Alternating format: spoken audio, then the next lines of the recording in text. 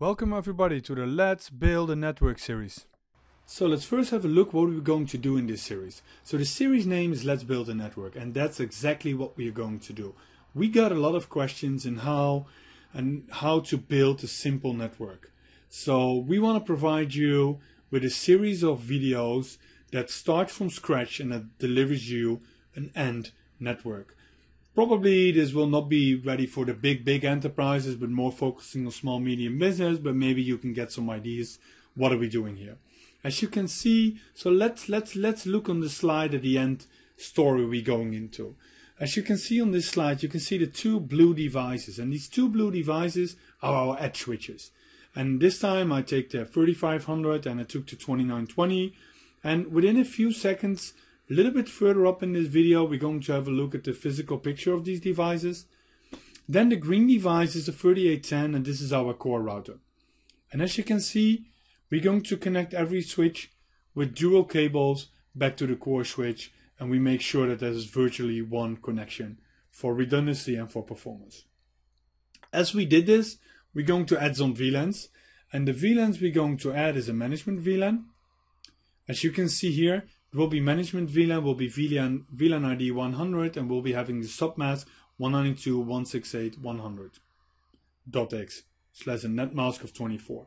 And as you can see, this will be a completely untagged VLAN.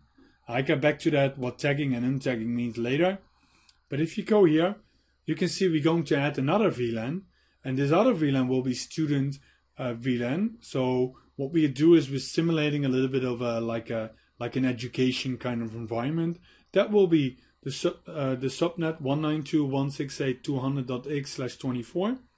And as you can see, we are using tag ports and untagged ports. So the edge devices, the blue devices, will be devices that are connecting the end users. So that can be access points also, it can be IP phones, but it can also be a laptop or a server, or what I mean is a desktop connected to this kind of device.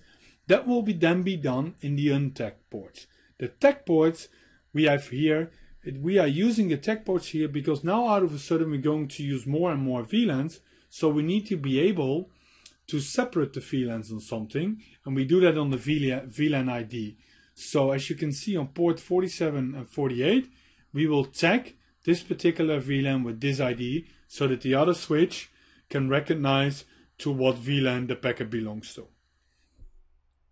The other VLAN we're going to add is the finance VLAN. The finance VLAN will be subnet 192.168.220.x. As you can see, there will also be a particular IP address there. It will be also tag ports, and on the edge switch you will also have untagged ports. What you see immediately is that finance is available on the 2920, but not on the 3500. So if these devices want to communicate with each other, they are not in the same subnet, so they need the router. That's where they go to the core device, and the core device can route that packet. And if we want, later on in the future, we can even set some security rules on this one.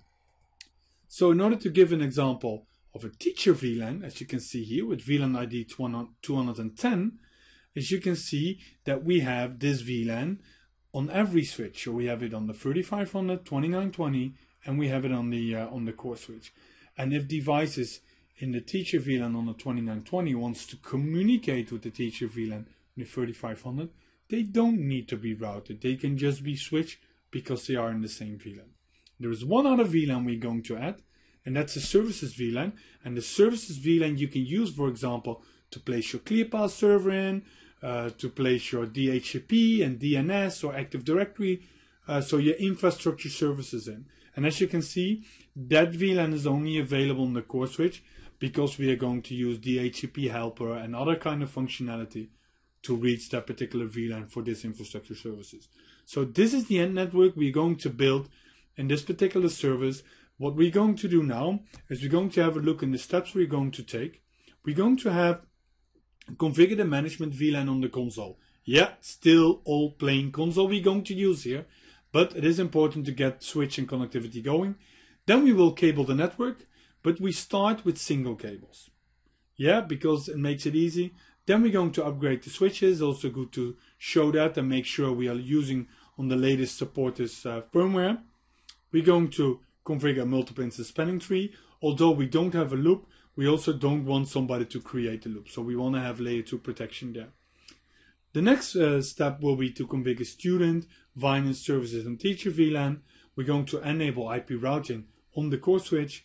We're going to configure DHCP helper addresses on the switches. And in the last step, we're going to configure link integration. And after that, we will stop the video series because I think then we have set up this network. Of course, there will always be security or ACL or other kind of functionality that we can build in. But this is where we want to stop the video series, and maybe we can later on build more redundancy with 2 core switch in separate videos.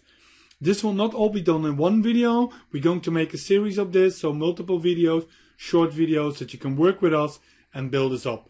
So let's get started. So let's first have a look at the physical switches. As you can see here, the top switch, the black one, is a 3810M. And on this channel, I already made a video once about a hardware overview of this switch. The 3810M will we use as a core switch for this series in our tiny simulated educational environment.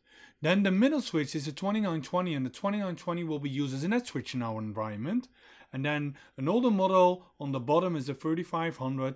We were also going to use this as an edge switch. So this concludes this video. In the next video series, we are going to first connect with the console cable via the switches and make sure we're going to connect the management VLAN, and we're going to connect the cabling. And then, if you like this video, please make sure you subscribe to the channel, like this video, and make sure you leave comments if you have any questions or you want to keep us going on other videos. Thank you very much. Hope to see you next time.